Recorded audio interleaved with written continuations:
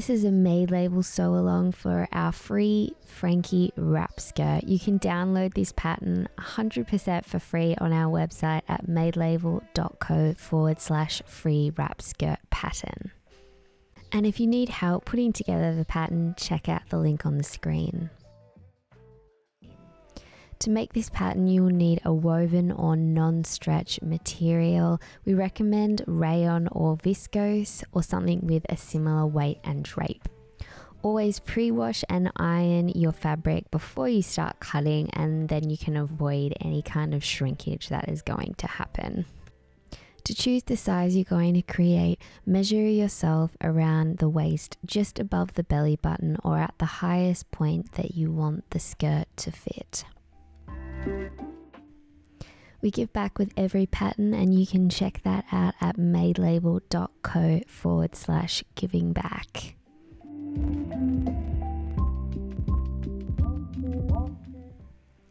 After you download the pattern, check out the cutting plan on page 3. That's going to tell you how long of a waistband to cut and how to best cut out the pattern on your meterage of fabric.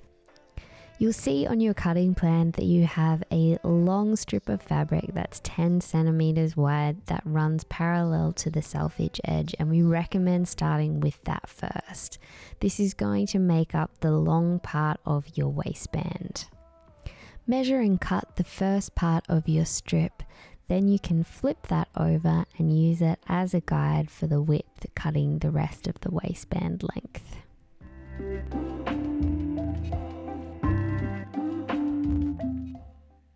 You will end up with one longer piece of the waistband and 2 shorter pieces. You can find the exact measurements for these on your cutting plan. Each Made Label pattern is going to tell you the name of the pattern piece, how to cut the pattern, and also how many to cut, and where to place the pattern in terms of your grain line. Your grain line should always be in line with the selvedge edge.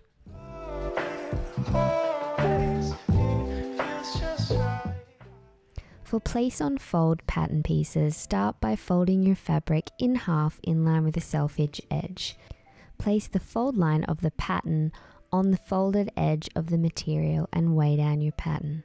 Then you cut all the way around the pattern except for the line that is placed on the folded edge. Once you open out the cut piece, you'll see that you'll have symmetrical sides.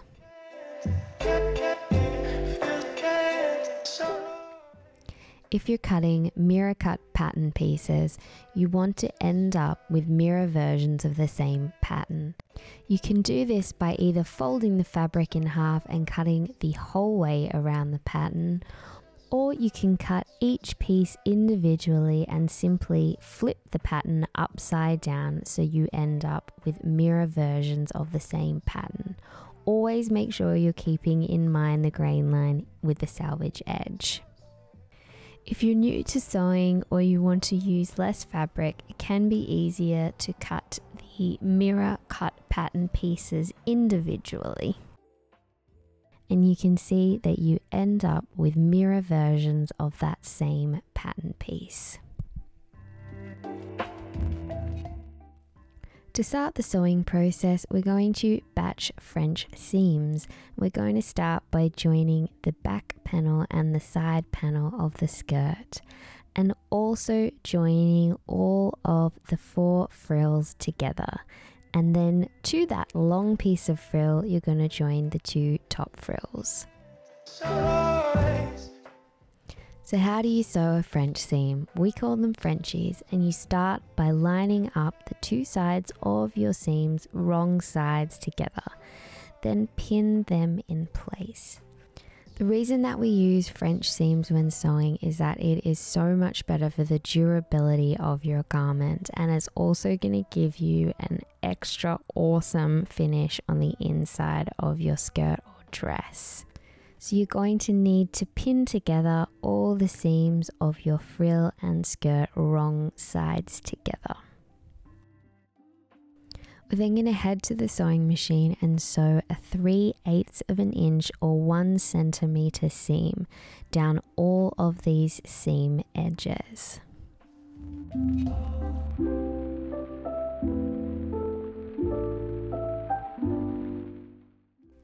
Once you've sewn all of your seams and taken out the pins, we're going to trim that seam back to be less than 1/4 of an inch or 1/2 a centimeter.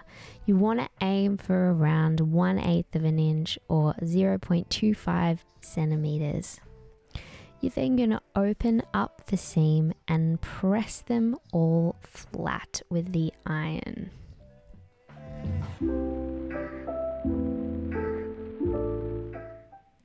You're then going to flip the fabric with right sides together, and you want to press that seam to the very outside edge. You may need to roll the seam a little bit with your fingers and then come behind with an iron. And if you are having any trouble, it can help to dampen the tips of your fingers. We're then going to head back to the sewing machine and sew a 1/4 of an inch or 1/2 centimeter seam. This measurement is usually marked on the center of your foot, so you'll be able to line that up with the edge of your fabric to get a nice straight seam. Once you finish sewing all the final seams, give them all a press and then open up the seam and press it to one side, and you can see that all your raw edges are going to be encased in these beautiful French seams. If you have any uneven edges, you can just go back and carefully even them out with some scissors. Now you should end up with your skirt really taking shape with your main section sewn, and you should also have a very beautiful flouncy frill. These should be the 4 frill pieces all added together with the little curved bits on the end.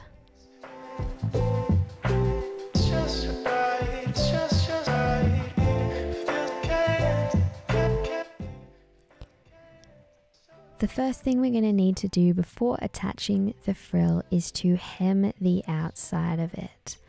We are going to use a double rolled hem just using the iron, but if you have it, you can always use a specialty presser foot. So to start, you're going to press 1/4 of an inch all the way around the outside of the frill.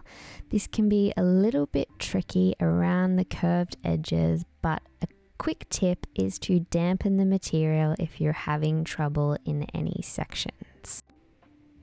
Then once you've pressed the whole way around the outside of the frill, you're going to go back and roll another 1/2 a centimeter or 1/4 of an inch around and press it down again. Now you can test on a scrap piece of material how high you can turn your iron, but rayon and viscose handles a pretty high heat, which means that you're going to really press that seam in place before heading to the sewing machine.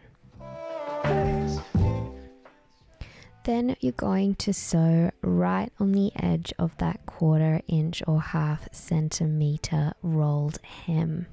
Just sew as close as you feel comfortable to the edge and take it nice and slow.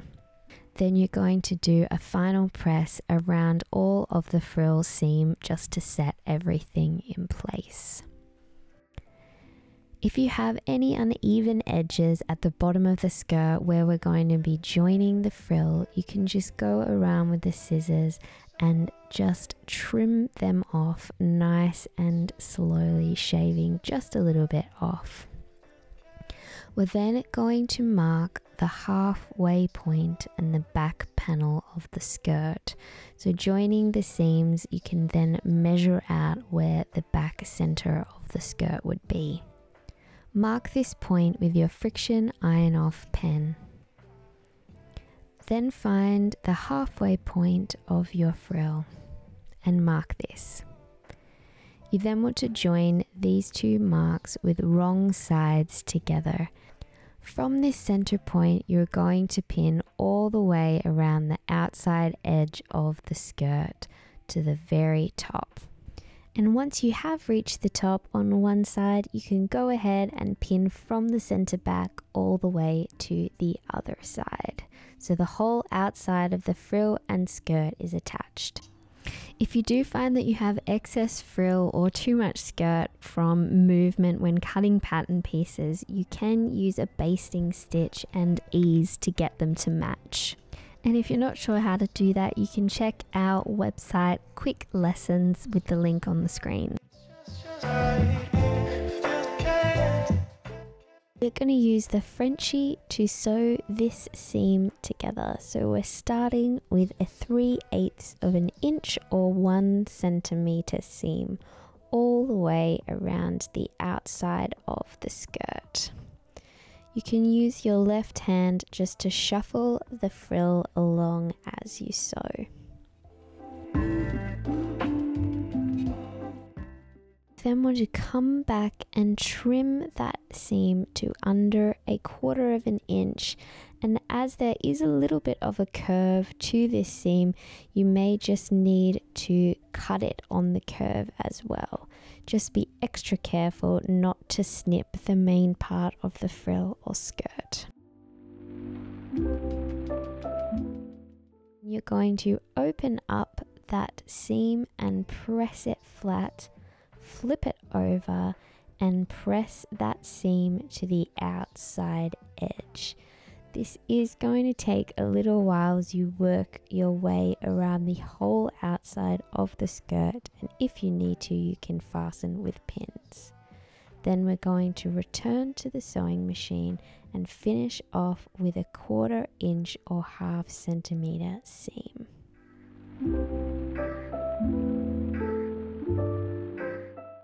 Finally, you're going to press the seam down towards the frill. And there you have it. The main part of your skirt and frill is all attached and looking beautiful.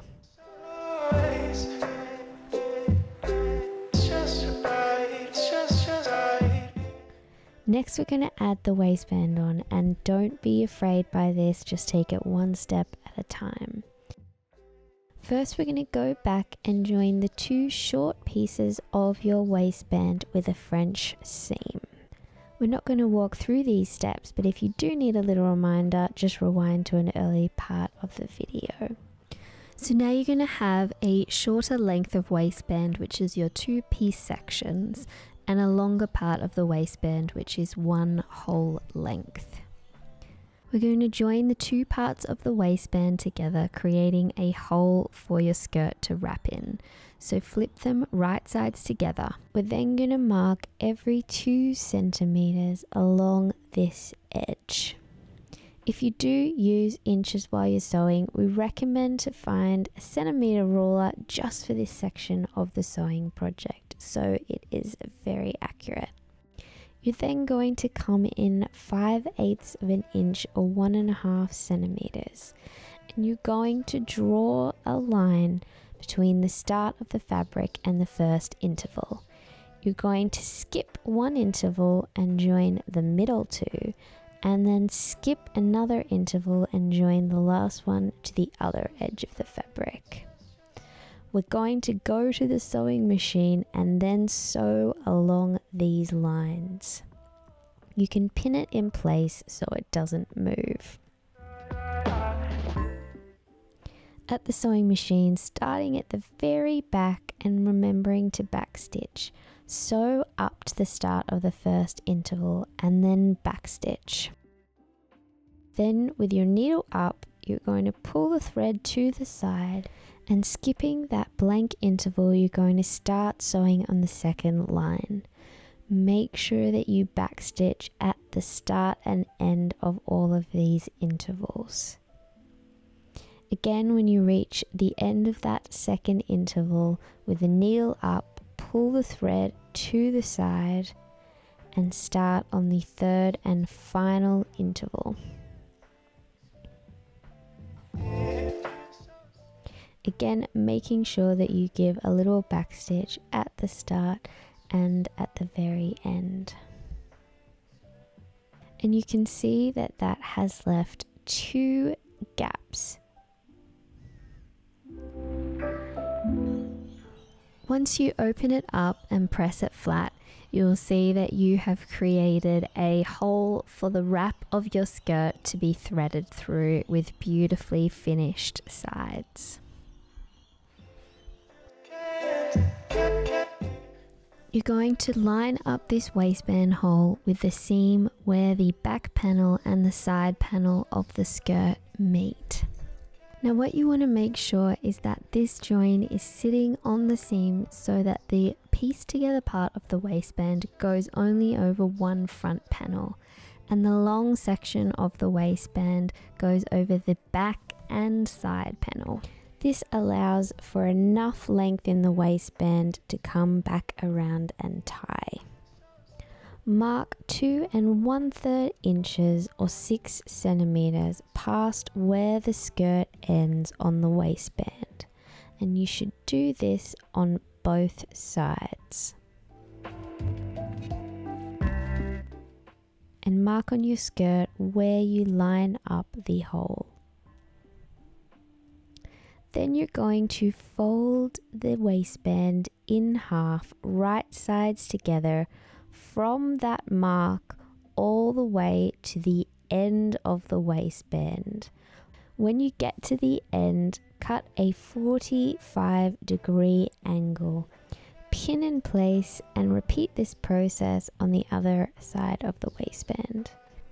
From that mark on the waistband, you want to sew 3/8 of an inch or 1 centimeter away from the edge, and you're going to sew all the way along the edge of the waistband towards the point. When you reach the 45-degree angle, sew right to the point, put the needle into the fabric and pivot. Then you can sew right off the edge, giving you a very clean finish. Make sure you sew the seam on the other side of the waistband as well. Then once you come back, you can chop this little extra bit of fabric at the point and press flat. Then we're going to turn the waistband right side around. I use a chopstick or something that is long and skinny to help with this. And then you can press it flat. You may need to jiggle and wiggle to get that seam to the outside edge and get the waistband nice and flat, as this will be the tie that runs from the waistband. We're going to turn in 3/8 of an inch or a 1 centimeter pressed hem. You can see where that waistband is going to start and the tie is going to begin. You want to press that 3/8 of an inch or 1 centimeter hem on both sides of your waistband. Where the hole is marked, fold it in half, making sure that you keep that hole nice and even. Then, with both wrong sides facing up, you want to place the hole on that mark on the seam of your skirt. And then you're going to pin it in place. You want to unfold that top pressed seam so the raw edges both line up. And then you're going to continue to pin all the way around until you reach the end of the skirt. Make sure that the pieced together waistband is over one panel only. Then continue to pin the whole way around the top of the skirt, attaching the waistband. Then you're going to sew a 3/8 of an inch or 1 centimeter seam all the way around the top of the skirt, from one side of the waistband all the way to the start of the tie of the other. Then we're going to fold over the waistband and encase all those raw edges. Make sure that your seam and your hole line up. Then from there, you're simply going to pin the waistband all the way around the top of the skirt. Once you reach the tie, make sure that you pin where that tie has started to be sewn on the inside edge so you can close that hole up. Lastly, you're going to draw a little rectangle with an iron-off pen all the way around the outside of your hole so you can sew it in place and stop it from moving. So at the machine, starting at the mark where the tie starts, you're going to sew very close to the bottom edge of the waistband. Make sure you take this nice and slow, as it will be a visible seam on the outside top of your skirt. You want to continue sewing all the way around to the start of the other tie, and make sure you backstitch just to finish it off. Lastly, if you want to, you can sew a little rectangle around your opening in your waistband. At each point where you need to change directions in the rectangle, leave your needle down to pivot.